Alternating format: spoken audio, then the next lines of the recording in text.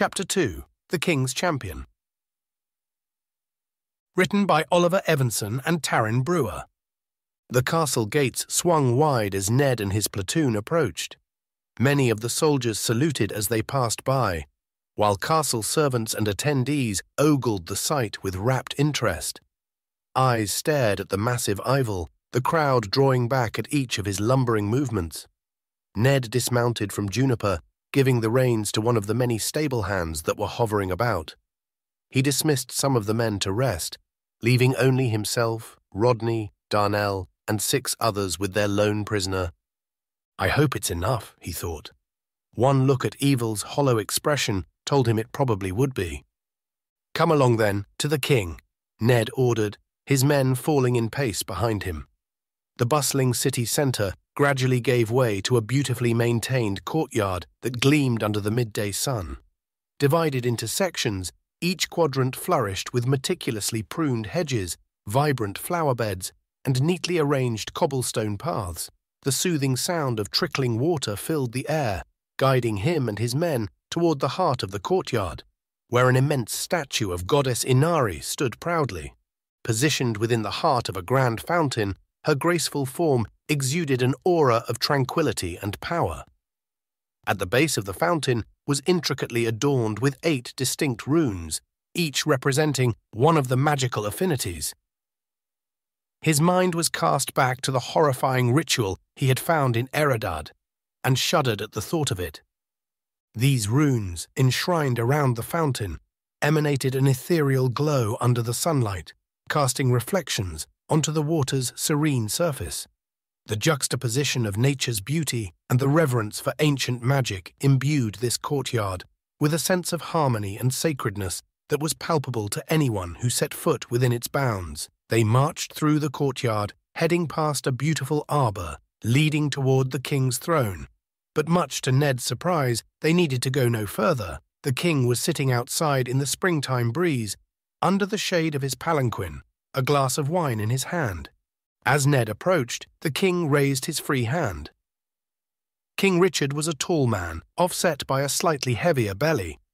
His crown concealed his receding hairline, but his magnificent mane of dark beard was kept well trimmed and neat.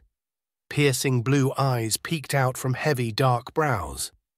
His clothes were neat and of clear quality, fashionable, as far as Ned knew, but surprisingly down to earth compared to some of the court, who looked like peacocks on parade. Ned halted the progression of his troops, awaiting the king's signal to approach. King Richard leaned to one of his many supervisors, the head mage, Daunton. After what appeared to be a small argument, the king waved them on.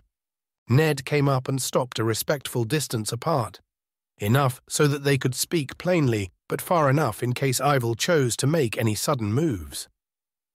Ned bowed low before rising again, meeting the king's bored expression. "Your Highness," said Ned, "I bring before you Evil Droda, the only survivor from Eredad." A torrent of whispers broke out among the members of the councillors and confidants behind him, which was quickly quelled by a wave of King Richard's hand. "Only survivor? Then Eredad is lost," said the king. "Completely destroyed," said Ned. "And worse." He hesitated. "It was done in order to complete a dark magic ritual." The court was no longer whispering. Terrified gasps and a hush swept through the courtyard. Even King Richard leaned forward, setting down his wineglass. "Dark ritual?" asked the king. "What do you mean by dark ritual?" "Yes, champion," chimed in Daunton. "Please, describe it as best you can. Spare no details." Ned launched into vivid descriptions of the position of the bodies he'd found, the marks on their foreheads, how a strange light emanated from the center of the circle, and how a rageling had passed through. At this point, the king stopped him. "A rageling?" snorted the king. "You can't expect me to believe that. What do you take me for, a child?" Ned shook his head vigorously. "It's true. I swear it. I know their descriptions better than most, and that's exactly what it was." "And did you bring evidence of these beasts in Quillendell?" asked the king. Redness creeped up Ned's neck as the king chuckled loudly for everyone to hear. Some of the court were even giggling. "I don't have it," said Ned. "They ran off. My only other witness is this man here, Ivel." "Oh? Bring him forward then. Let him confess what he saw." Ned reluctantly stepped back so that Rodney and Darnell could bring Evil before the king. The giant man's hollow expression had not changed, his eyes somewhere far away from the courtyard. "Speak," demanded the king. But Evil did not answer. "Did you see the rageling creatures?"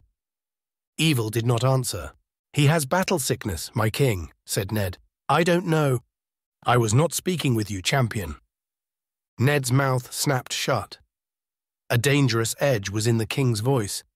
The king spoke again, louder to Ivel this time. "Evil Drawder, was it? I command you speak, lest you be in contempt of this court. What did you see, the night your town was destroyed?" "Blood!" Ivel shouted. "Blood everywhere! Blood and flame!" "Tell me about the monsters," said the king.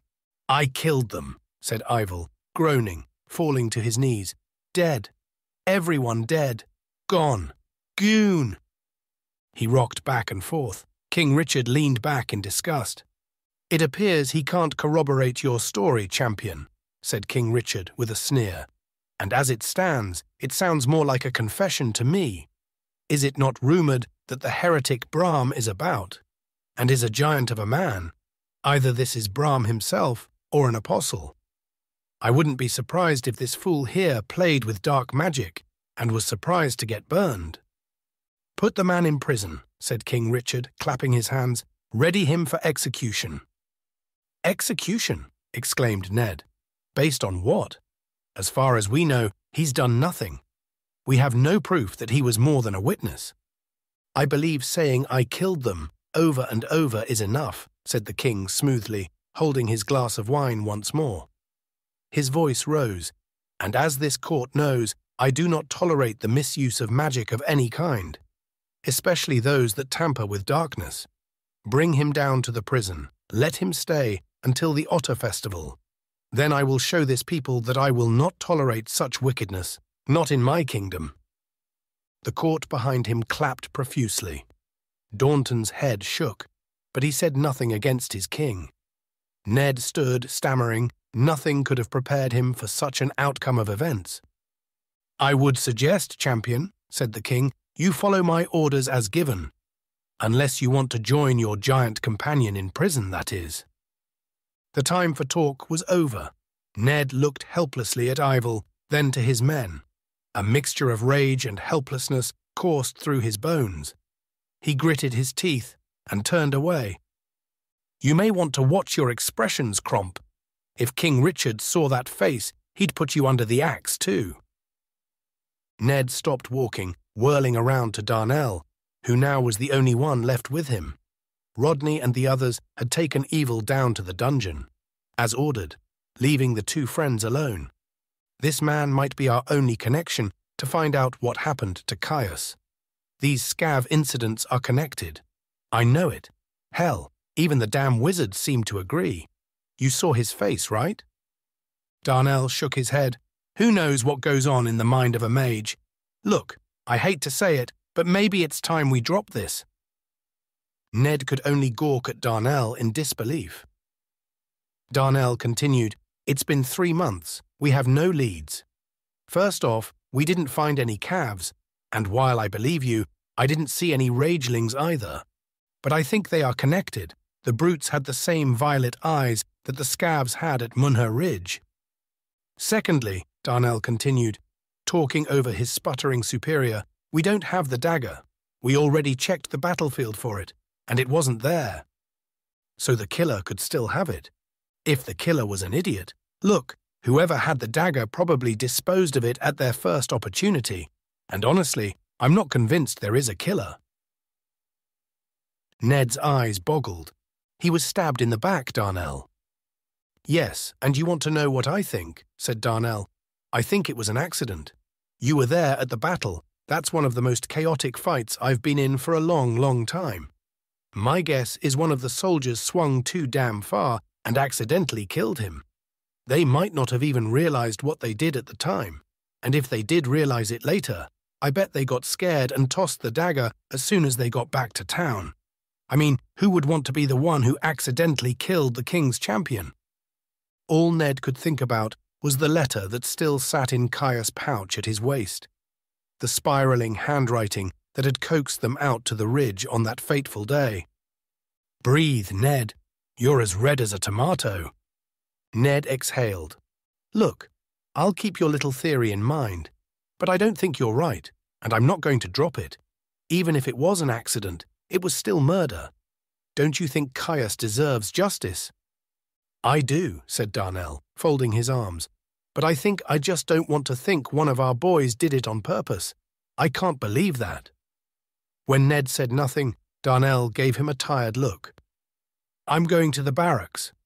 Then I'm going to sleep. If I can, after seeing all that." With a shudder, Darnell turned and headed to the barracks. Caius's last words resounded in his head as Ned watched Darnell depart. Trust no one. He shook his head, trying to dismiss the guilt. Darnell was one of his oldest friends, and Darnell had been friends with Caius even longer. To suspect Darnell would be crazy, wouldn't it? He dismissed the thought. He still had one more royal to approach today. Ned hoped the princess would take the news better than her father had. Before Caius's death, the halls around Princess Podostroma's chambers were filled with flocks of gossiping higher-class women, while ladies-in-waiting frittered about doing tasks. Now the halls were deserted, save Gamaliel, who had reluctantly returned to his post after the champion's death. He stood there now, sitting in a chair by the room entrance, face stoic. Upon seeing Ned, he rose, outstretching his arms. "Ned," he said, "how goes it? How was Iradad?" Upon seeing Ned's grim expression, his face dropped. "No luck, then, in figuring out what happened?" he asked. Ned shook his head. Gamaliel clapped his hand against Ned's shoulder, gripping him. "I truly am sorry for the loss. Caius was a good man. He didn't deserve to die as he did. If you need help with anything, you let me know." "Thank you," said Ned. "I will." Ned knew he wouldn't, but the small lie made Gamaliel smile. The smile quickly faded, and he dropped his voice. "The princess hasn't been in the best spirits today. She might not take the news well, but I think she'll appreciate a visit from one of Caius's friends. Best be gentle. Lucky for you, Lady Adeline is visiting, so she's in an acceptable mood." Gamaliel wrapped his hand against the door. "Come in," came the muffled reply. Gamaliel opened up the door. Ned entered into the princess's chambers. Upon entering, one was immediately greeted by the soft glow of sunlight fluttering through tall arched windows draped with the finest silks in shades of royal red and gold. The walls were adorned with intricate tapestries depicting the kingdom's rich history and the valiant deeds of its heroes. The room spanned the width of a small peasant's cottage filled to the brim with lounging furniture. Beautiful, intricate dresses and clothes hung from the wall, and multiple wooden trunks were overflowing with clothes. A plush canopy bed covered in an array of luxurious cushions was on the far side of the room, away from the windows. The Lady Adeline sat on the edge of the princess's bed, while the princess sat in front of the vanity. She was still in her nightgown, long blonde hair unkempt, brush in hand. Adeline rose quickly, giving a small bow. "Welcome, champion," said Adeline. Her umber lips curved into a smile. "It's good to see you." You too," said Ned. Adeline placed a hand on Podostroma's shoulder, whispering something in the princess's ear that Ned couldn't quite make out, before stepping away. "I best be going," said Adeline, brushing near Ned as she headed to the door. The scent of her jasmine hair hit his nose as she passed by. It might be poor optics for an Income ambassador to spend too much time in the presence of Quillendel's champion. "Podostroma, dearest, call for me if you need me." "Of course I will," said Podostroma. Adeline left, the door closing behind them. Ned wasn't sure what to make of the ambassador. He'd never had much of a chance to speak with her, though he'd been in her presence often enough. He did, however, understand her sentiments. King Richard was often looking for excuses to dismiss her, but so far he had found none. As far as Ned knew, she was the Inchome ambassador that had been there the longest, and had been the most successful in bridging the gap between Eleora and its seceded sister state, Inchome. "I believe she's courting someone in the lower staff, if that's what you're thinking," said Podostroma. "Huh?" said Ned, not realizing he'd been staring. "What? No. Sorry, not really my type, as they say." "And what is your type?" "Buxom, brunette-serving wenches," he thought, but tamped the phrase down. He couldn't make jests like that in front of royalty. Before he could find a proper answer, the princess spoke again. "Sorry, old habits," she said. "Come, sit or stand. Whatever pleases you. I trust you come with news." Ned did come and stand a little closer. The princess looked tired, more than he had ever seen her. She had not worn makeup or dressed up like she used to. Back before Caius' death, before then, she had been full of life and energy, always throwing lavish parties and gallivanting around without much of a care. Ned had to admit he'd always thought her a self-centered peacock, and wished that somehow a dose of reality would bring her down a notch.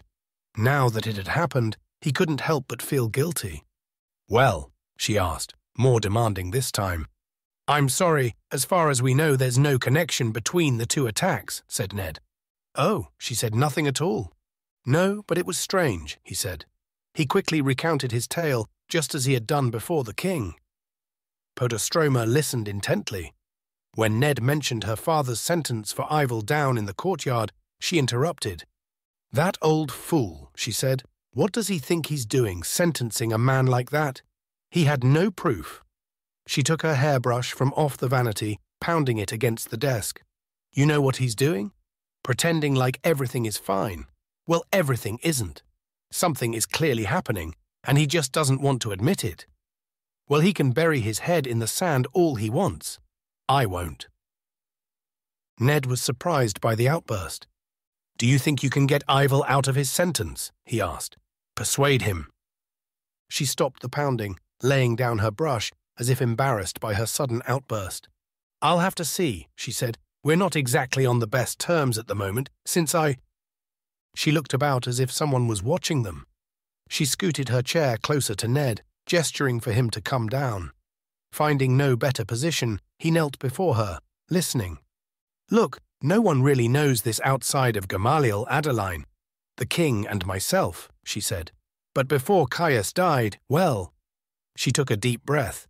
"We broke off our courtship." "What?" asked Ned incredulously. "Why?" "I broke it off," she said. Tears were pooling about the corners of her eyes. "At the time you knew how different we were. Caius was always so upstanding, and I was just the castle, you know." "Flirt?" she snorted. "That's the nicest thing I've been called. But thank you. I know my reputation, probably better than anyone. I liked him a lot. But we were just so different, and the thought of marriage, I got scared. Broke it off. We decided to keep it a secret, you know, Caius and I. There was so much riding on it. But my father was pressed about setting a date, and I told him about it. He was furious. So, very, very furious." "Do you think that your father, then—" "I don't know," she said quietly. "You know my father's history of dealing with people that oppose his will. I wouldn't put it past him." Silence fell between them as Ned mulled over the new information. Sadly, he could see the king ordering an assassination if it came down to it.